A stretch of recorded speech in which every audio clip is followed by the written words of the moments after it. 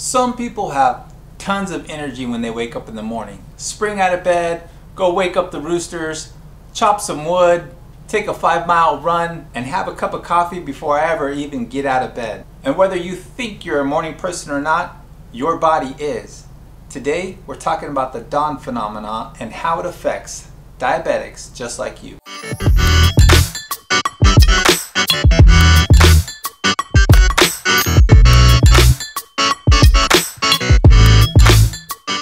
Welcome back to the Type Me channel. I'm Ben, and today we're covering tips, tools, and reviews for the pancreatically challenged, specifically the dawn phenomenon. So what is the dawn phenomenon and how does it work? First of all, I think it's important to note that the phenomenon isn't necessarily just for diabetics. This actually affects all human beings. It's a natural event that your body undertakes every morning just before you wake up. Unfortunately for diabetics like you and me, this path may lead to frustration. Well, let's talk about morning. Morning isn't necessarily the time on your Hello Kitty digital clock. Morning is the time that you wake up regardless of who you are or where you are. Now your body works off of a different clock. It's called the circadian rhythm. Now what the circadian rhythm is a clock that works in the background of your mind. And the dawn phenomenon works off of this biological clock. Your body will prepare itself every single day to wake up around the same time, which is extremely difficult for people who work at night or shift work.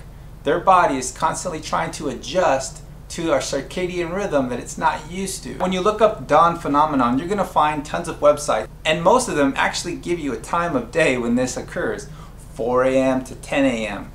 which makes sense if that's the time you wake up every single day. But for today's conversation, we're going to base it off of your circadian rhythm. Now let's go over a little bit of pathophysiology. So when your body prepares to wake itself up every single day, cortisol is looking for energy sources, and it goes throughout your body and it finds two main sources. Those sources are A, sugar, and B, protein. Now sugar energy is accomplished through a process called gluconeogenesis, which is basically the creation of new glucose, which is essentially the conversion of substrates into glucose. And then secondly, it begins a process of metabolizing proteins. And unfortunately for us, the result of this process is hyperglycemia and increased insulin resistance. So your body is trying its hardest to give you energy before you wake up. Now for some diabetics, they're going to experience a jump in glucose levels before their toes even touch the ground.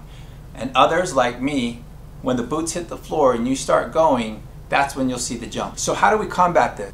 I've talked to a lot of different folks over social media, and they've given me a lot of really good ideas. One of those involves trying to trick your body and telling it that it's not time to wake up. Others are the type of food you put into your mouth right after you wake up. Others like me have tried giving small doses of fast insulin in order to combat the sudden rise in hyperglycemia. Some people exercise, some people put food in their mouth right away in order to send a signal to the liver, hey, you don't have to create glucose. So what I did is I went and I tried some of these tactics to see if this will actually work for me. I work at a fire station and we have a treadmill there. So when I wake up, the first thing I do is I give myself my dose of slow insulin, and then I go for a walk. And I'll walk anywhere from 1 to 2 miles. The idea is try to get that insulin circulating in my system a little bit faster than it normally does. On top of that, I took the advice of eating. I grabbed a handful of mixed nuts, threw that in my mouth. Previously, I would see a pretty good rise in my glucose. It would go anywhere from 100 resting before I went to sleep to 200 to 250, depending on what I had for breakfast, and then dip back down, and hopefully I could get that number down before 10 o'clock so that I had a 2-hour gap before lunch when I knew it would go up again, and then I'd have to dose. And I tried a lot of different things in order to get that slope in the morning to decrease.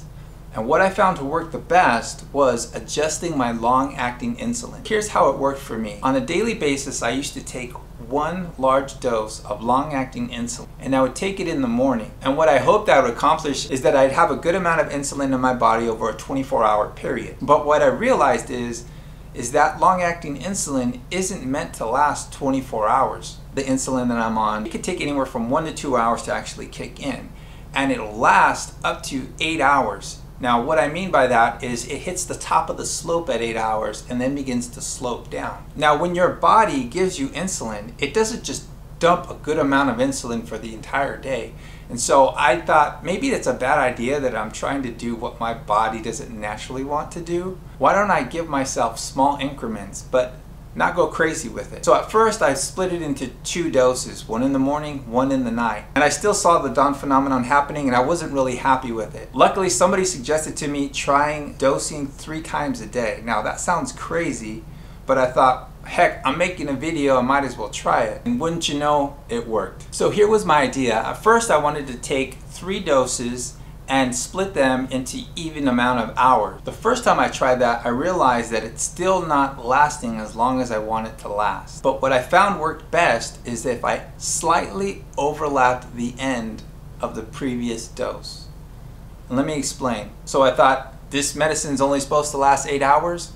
I'll separate the 3 doses into 8-hour increments. Every 8 hours, I'll take another dose. You can see that that rise, even though it's still there, is significantly lower, which means a better outcome for me in the long term. So recently I started eating better and exercising, and this in turn will change my regimen again. And the less calories and carbohydrates I take in, the less I need it. So this is gonna be a work in progress. I'm constantly gonna have to adjust it. Well, let's do a quick recap. The dawn phenomenon is something that happens to everyone, not just diabetics. It is the natural path that your body takes to give you energy throughout the entire day. Something that starts in the liver and ends up in your blood. But we don't have to be a victim of it. Take the advice from your friends, work with your doctor so that it doesn't have to dictate your day any longer. Something I said today affects someone you know, please share this video with them. If you're a diabetic and something I said today affects someone you love, please leave some comments below and subscribe to these videos. I'd love to hear about your experience with the dawn phenomenon. As a diabetic, do you experience it every single day? Is this something that you've conquered? Please let me know your thoughts and let me know your advice. And remember, we're the authors, editors, and consumers of our story. Write a story worth living, adjust as needed, and invest in your success. I'm Ben, I'm Type Me, and I'll see you next time.